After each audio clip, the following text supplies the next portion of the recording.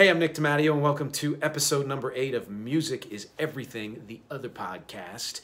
Every week, I discuss a topic related to music, and I quite often link it to things in real life. I try to dive deep. I begin by reading something I've written verbatim, and then I go off the cuff and kind of discuss it in further detail.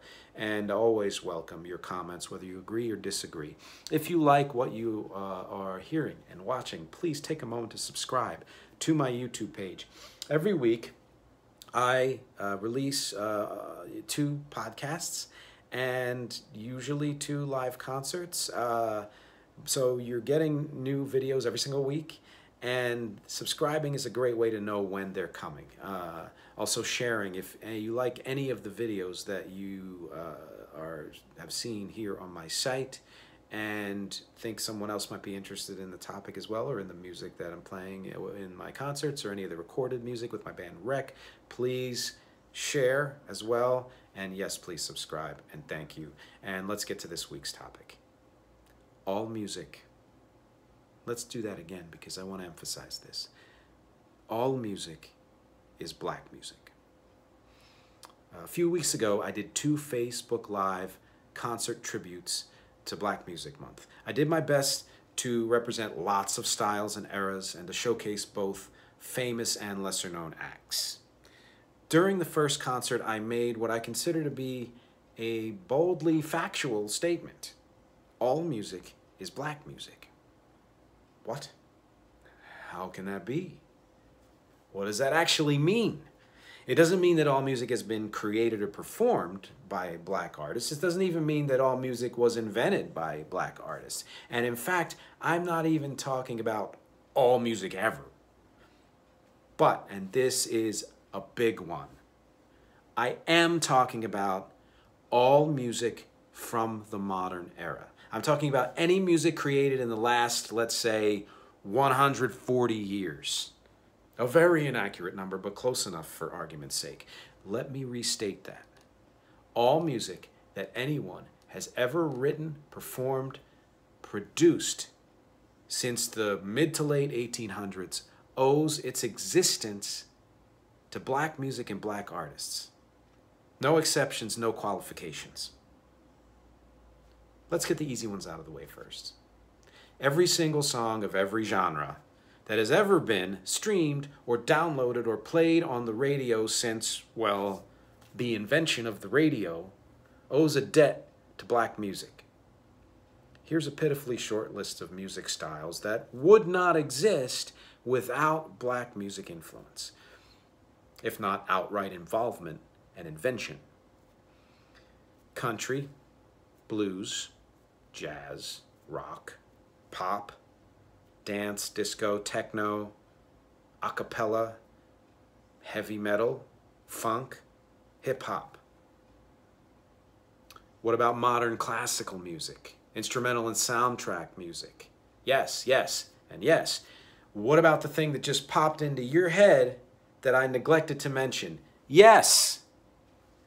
Now, those easy ones are easy for 2 reasons. One, there's documentation that proves how all those styles were either invented by black artists or were adopted, and yes, also often co-opted, by white artists directly influenced by earlier black music. And 2, you can freaking hear it.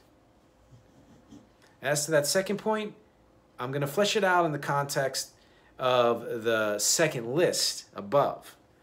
We already know that lots of people inaccurately consider country and rock music to be white music. The more we listen and learn, the more we know that's about as far from the truth as you can get. What we also know is that lots of people consider high art forms of music, a designation I think means nothing, but I'm using it as an expedient, to be white music, and they don't think they're wrong about that.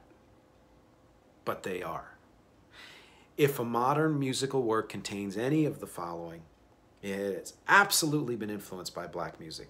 Dissonance, syncopation, repetition, vocal inflections such as rubato or wailing, telling real stories with real emotion about real life.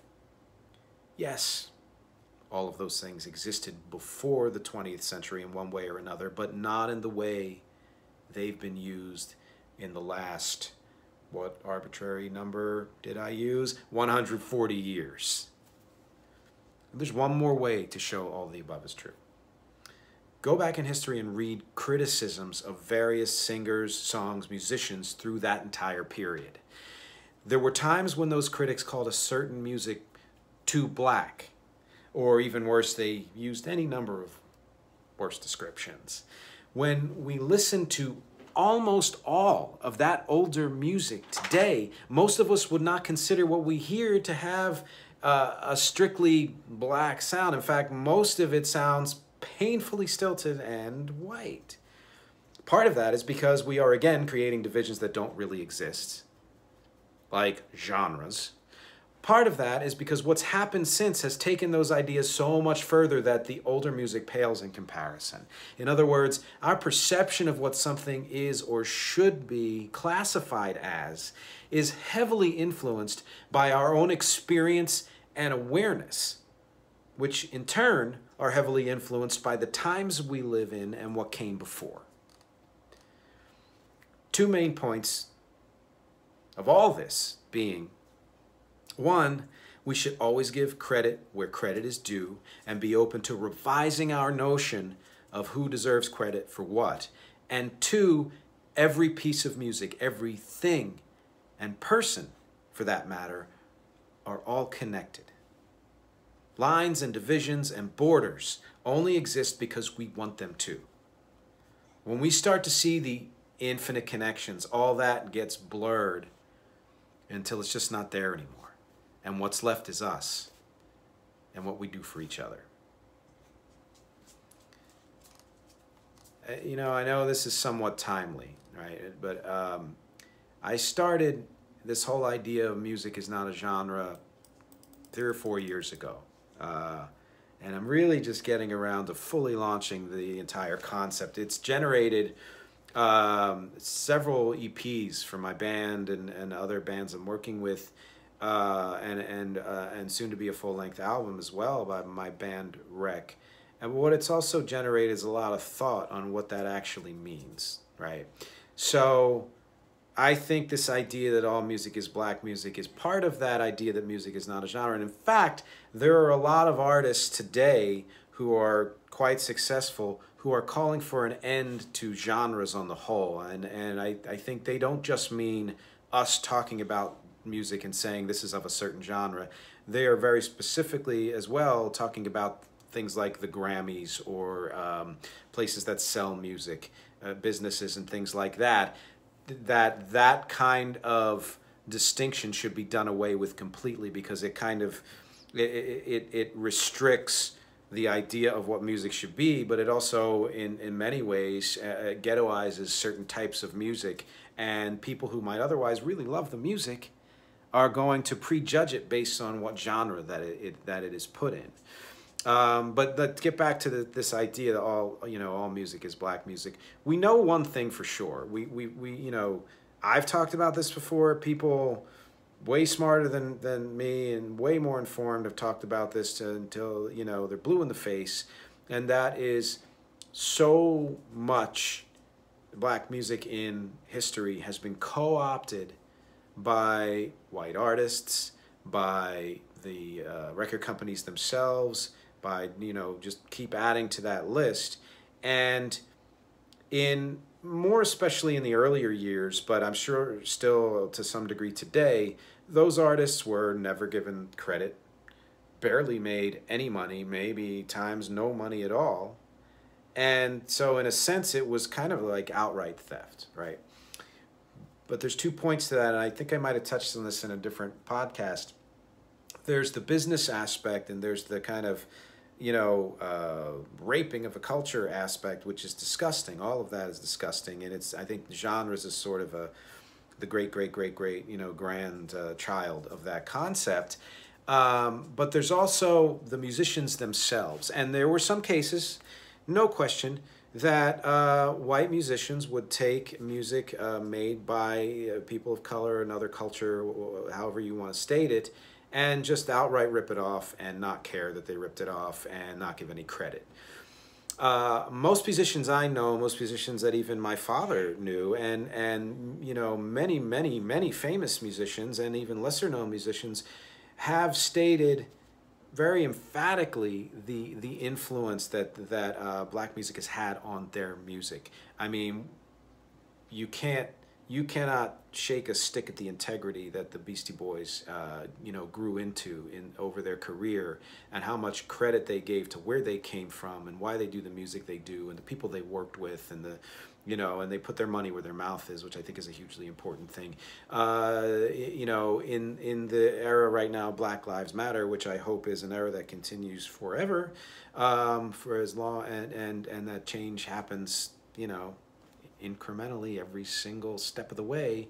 The Beatles have come out and saying how, you know, much they supported, how they wouldn't play to segregated audiences, for example. But they've always been vocal about how black artists, you know, like Little Richard, especially for Paul McCartney, have influenced what they do. And with the recent death of Little Richard, that's one of the reasons why I think he's been mentioned. You know, so a lot of the musicians themselves will acknowledge this. Some of those musicians took it a step further and put their money where their mouth is and tried to, you know, support and lift up black artists, or at least the music, if let's say that artist was no longer working or dead or what have you, and maybe give money to the artist's estate and things like that. I'm positive there are other musicians who, again, didn't do that and didn't care. But the point being, whether you are dealing with that group of musicians or the ones who are acknowledging the debt, there is, you know, there is no question in my mind that you know, all of this music stems from black music of some kind. I in fact recently read that they talk about how, you know, the development of country music and stuff like that in the early part of the last century, and the thing is, you know, again, so many of us mistakenly think of that as, you know, white domain music, and that's partly because the industry didn't support a lot of, you know, black country music artists like Charlie Pride, for example, and he was one of the more famous ones. But, you know, it's great to see more black country artists coming out now, like Breland and Lil Nas X, and I just read of another woman, I believe, I forget her name, but I'm sure you can find it for me, thank you. And that's wonderful to see, and hopefully the industry will change along with that. But yeah, there are certain genres that are painfully slow and accepting. You know, heavy metal has had, and punk and rock, there have been so many black artists who have contributed to those styles of music. And yeah, I'm using genre terms, again, it's an expedient, but you understand what I'm saying. They were considered crossover acts, or whatever you want to, however you want to describe them, just simply because of their heritage, right? The color of their skin. When there's a chance that you could listen to, let's say, a Charlie Pride record, or you know, a Bad Brains record, have no idea what the color of the person's skin was if you didn't know the song, didn't know the artist. You know, and the point being, again, all this music is connected. You know, genres and labels of any kind, such as, you know, labels for what a person looks like or where they come from, are very restrictive and really only important if that person or artist themselves wants to be called that. That's it. That's the only reason why a label should exist, is if that person or that artist that, you know, is doing that type of music wants to be called that, right? So I'm looking at my notes here, and I mean, yeah, I mean, that kind of sums it up. And I do really believe, I think, one final point, that if you were to listen, go back and research, you know, look online and say, you know, type in something about, you know, Critic song 1920s that said it was too black, or whatever word they were using at the time. You find that song and then listen to it, and you tell me how that sounds, you know, and how each era, thankfully, we're kind of opening up our ideas of what a type of music can be, and what a type of art, what type of music any artist can do. But we're still learning. I'm still learning. There's still things that they're, you know, kind of thrown in my face, or I say, oh man, I should have seen that. You know, I should have been open to that. And I think it's important to acknowledge that we are all kind of taking this journey together, and understanding that if you think, okay, now I got it and I know, then you're way further from the truth than you realize, and way further from enlightenment than you realize. And that goes not just for this topic of music and all music being black music, but pretty much anything socially, politically, culturally. Uh, as always, thank you for watching. Thank you for listening. Thank you for commenting below, reading the script that I just read earlier on. I want to hear from you because my objective, as always, is conversation and connection. And as part of that connection, please don't forget to subscribe. Thanks again, and I will see you next week.